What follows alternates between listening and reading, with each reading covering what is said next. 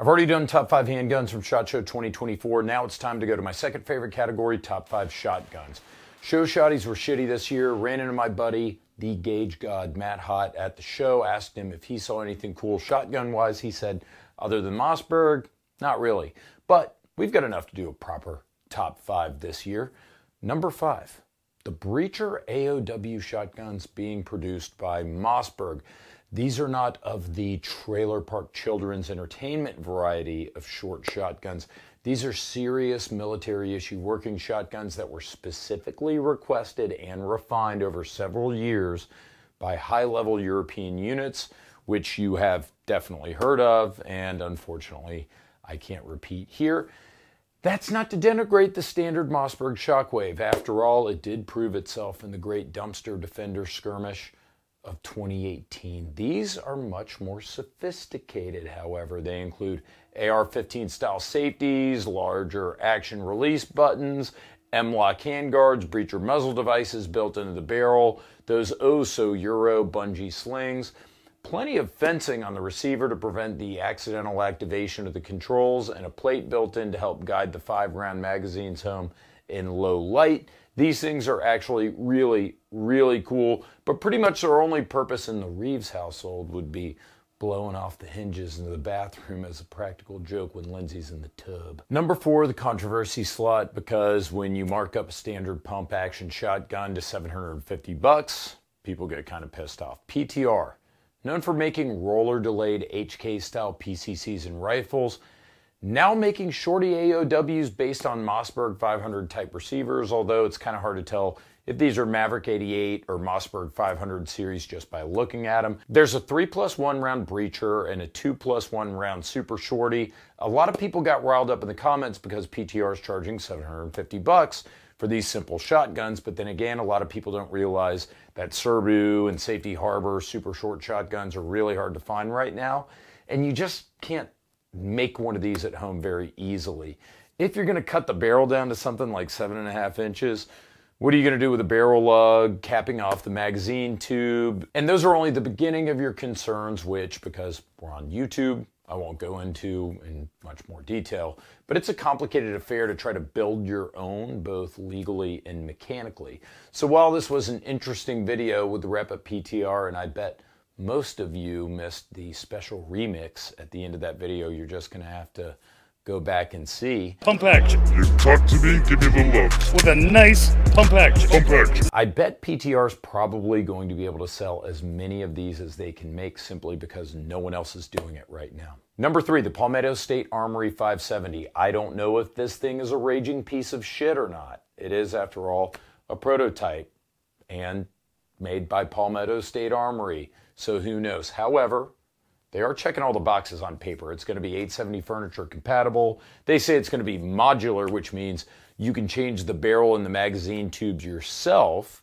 It's going to be optics ready with a native optic cut, something that Mossberg came up with last year, and it's frankly brilliant. Everyone's probably going to be doing that in the next couple of years. I've been trying to give Palmetto State Armory more credit lately than I have in the past because they're making big moves. They're improving quality control. When you talk about it, I mean, it sounds cool to be like it's modular. The end user can modify their shotgun. But on the other hand, is the juice worth the squeeze? After all, because barrel length is restricted at 18 inches for shotguns anyways, guys who want tactical shotguns are going to be swapping between, what, 20-inch barrels with 8-round tubes and 18-inch barrels with 7-round tubes, like one or the other. You can't go any shorter.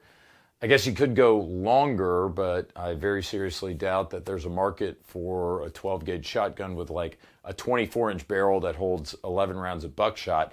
In other words, I think it's not really all that much to get pumped about, the whole modularity thing. The end user can remove the magazine tube and maybe install it incorrectly, and you're using just a barrel clamp to hold the barrel to the magazine tube, might not be a good idea, but who knows? I'm just a shotgun enthusiast, not an engineer.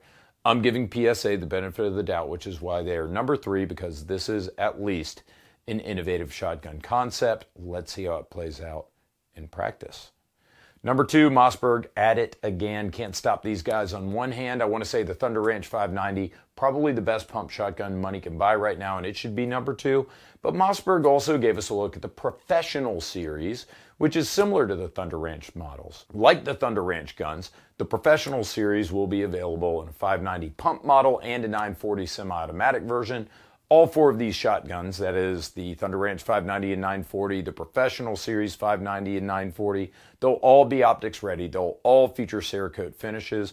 The Pro Series is going to be like a gray finish, Thunder Ranch, FDE Coyote Brown. Both the Professional and Thunder Ranch versions of the 940 will have updated furniture with QD sling swivels and M-LOK polymer barrel clamps. The real differences between these 2 lines are minor machining and controls.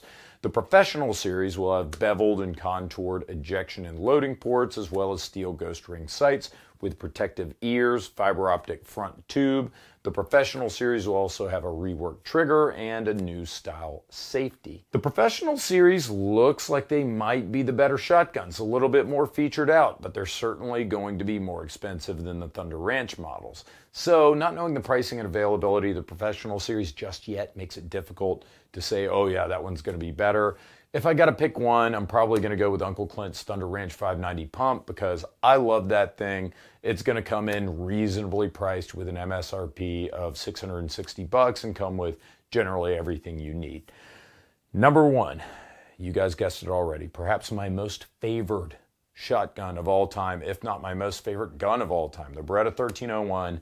I had so many of you walk up to me at SHOT Show and say, James, I bought my 1301 because of you. I'd ask, what did you think of it? And the response, 100% of the time, 100% of the time is, I absolutely love it. I call this my Shawshank Redemption gun because when someone walks up to you and says, hey man, can you recommend a movie to me? It's like, I don't know you. I don't know who you are, what kind of movies you like. I don't know, Shawshank Redemption. You'll go watch it and you'll say, oh my God, James, what a great recommendation. That's the 1301. You're talking about an Italian-made high-end tactical shotgun with outstanding fit and finish, excellent controls, the self-cleaning Blink operating system, outstanding handling, lightweight but low recoil. It's just a wonderful shotgun. It's not perfect yet. Unlike the Mossberg 940, there is no native optic cut, and it trails behind its own brother, the significantly cheaper A300, which has a much better beveled and flared loading port than the 1301. But the brand new 1301 Mod 2 does up the stakes by using a Pro lifter, which swings out of the way when you're loading the shotgun, making it far easier to load, eliminating thumb pinch. There's also the straight trigger, slightly better than the curved trigger. Comes with a 7-round mag tube out of the box now. The furniture's improved with this very aggressive checkering and these M-LOK slots on the fore end. A massive improvement over the prior generation furniture. However, it still retains the beautiful rainbow of tactical colors for you to choose from. I managed to get this Mod 2 before SHOT Show. Ryan and I went to my range, the Neutral Ground Gun Company here in New Orleans. We were planning on just shooting a couple of rounds to get through like some B-roll for the announcement video at SHOT Show. Swear to God, next thing I know, I'm almost a case of shells. I can see the boxes right now into this gun. It's that fun to shoot. That's why it's my #1 shotgun from SHOT Show 2024. This is my personal channel. Make sure you subscribe, please. Do me a favor because we still have top 5 rifles, top 5 PCCs, top 5 gear items from SHOT Show 2024 coming up. Stay tuned. Thanks for watching.